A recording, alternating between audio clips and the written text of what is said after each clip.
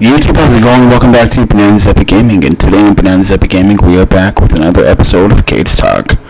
Now on this episode of CageTalk, we're going to be ranking Phase 1 of the MCU. I figured since the multiverse saga will be over in a few years, if everything goes well and nothing gets delayed again, I'm going to rank Phase 1 through 6. So I'm going to be doing the individual phases, giving their own ranking video to lead up to that big one. Because that big one, I'm going to do Iron Man all the way to Secret Wars. And since Tobey Maguire's Spider-Man, Andrew Garfield's Spider-Man, and the X-Men are canon now, so to speak, they will be in the ranking as well. Please be sure to like and subscribe, tap the little bell on that YouTube app so you guys never miss an upload. And let's get into the MCU ranking of Phase 1. Coming in last place will be The Incredible Hulk. The Incredible Hulk is the only MCU Incredible Hulk movie so far. And in my opinion, this is one of the worst MCU movies, hands down. Easily top 10 across all Marvel movies.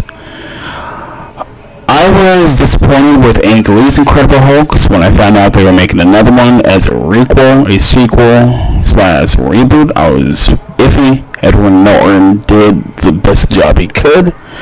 I have no problem with character-driven superhero comic book movies, but the expense of deepening the character's person, it lacks good comic book action the fans have grown to love. Now that the Marvel Studios has the rights to the Incredible Hulk property again, I hope we get a good Mark Ruffalo Hulk movie, because the Incredible Hulk deserves some love and more screen time, because he's only gotten screen time from the Avengers movies, Thor Ragnarok, and this movie. Now on to the next movie. Coming up next will be Thor 1. Now, the original Thor, to me, is the worst, or second worst Thor movie in the 4 movies that he has. Some people say it's the worst, but I think Thor 2 is worse. They did great casting. Chris Hemsworth is fantastic. Natalie Portman is James Foster. Tom Hiddleston, Anthony Hopkins, amazing. Heimdall is great casting as well. Idris Elba. But this is the second worst movie in the early days of the MCU. It is decently written. It has a great score. With the actors that they have in this movie, it should be great acting, but Thor to me is the weakest. Yes, it is an origin story, but I feel like they could have done better in the long run, because this rewatch value for the original Thor is not there.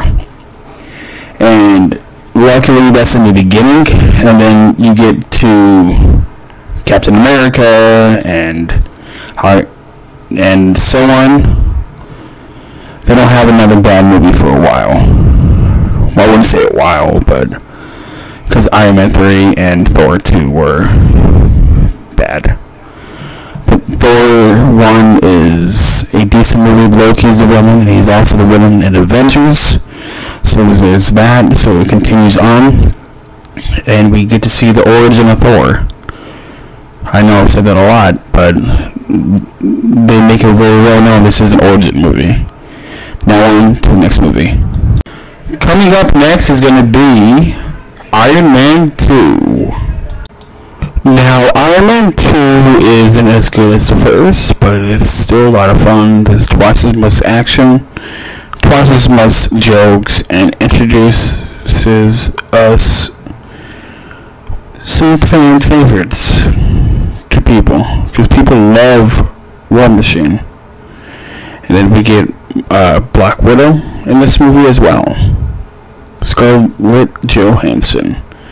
And this is Terrence Howard's last movie as Rhodey, aka War Machine, because he gets recasted by Don Cheadle, and I think that was the right call, because Don is War Machine. Now the story is alright, pretty believable. Mickey York as Whiplash is pretty decent character.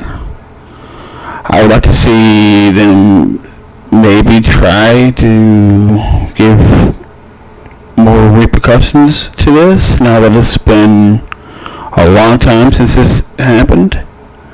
Maybe in Armor Wars that's coming out sometime in the near future, maybe like mention this and mention everything that's happened, because this is Don's first solo movie as War Machine, and I think like all the repercussions and everything that happened in the Iron Man's Infinity War Endgame Secret Invasion is going to affect his movie.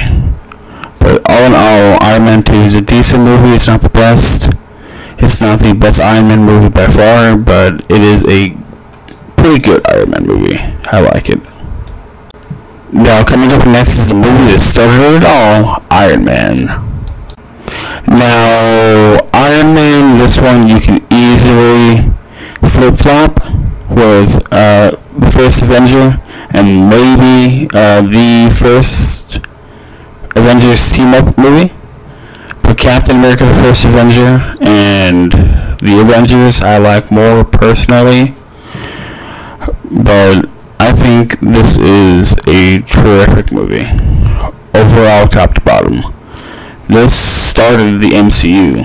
They took a chance on Iron Man with Robert Downey Jr., and it paid off. Because now the MCU is arguably the best comic book universe movie that is out right now, and they may ever be out. Because I don't see DC topping what the MCU has done in the past decade plus as of this recording. We know that we are more than likely going to be getting the villain's son in Armor Wars. I'm interested in that because now it's going to come back full circle, kind of. Because, spoiler alert, Tony's not here anymore. He dies in Endgame. And War Machine, who is played by Don Cheadle now, who was played by Terrence Howard in the first two Iron Man, he's gonna fill the shoes for the Iron Man. And I think we will get another Iron Man, like a recasting Iron Man from another universe. That way we still have Tony Stark. Now on to the next movie. Now, the next movie is a close one. It is going to be Captain America, the First Avenger.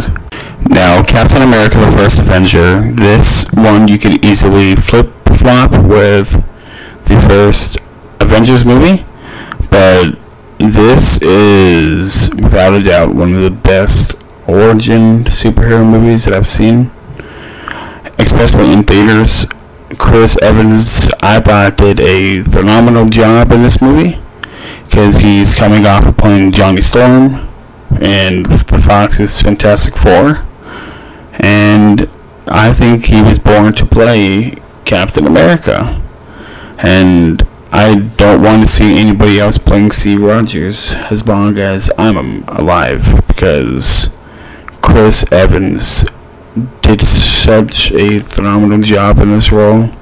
The villain Red Skull in this movie is without a doubt one of the better / underutilized villains that they've had. Now, if we could maybe bring him back where it makes sense, I would be all for it. Because if you watch Avengers Endgame, you know what happens to Captain America, Steve Rogers, at the end. Now on to the next movie, and the next movie obviously is The Avengers.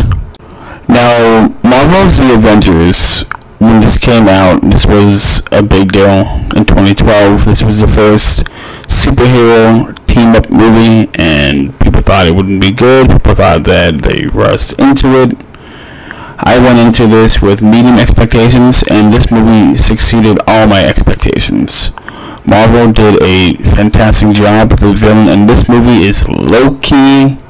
We got Thor, we got Iron Man, Black Widow, Hawkeye, Captain America, and the Incredible Hulk.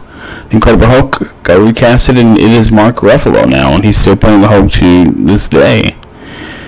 I think that Marvel struck gold and got the iron hot for the superhero movie franchise, and they haven't looked back since.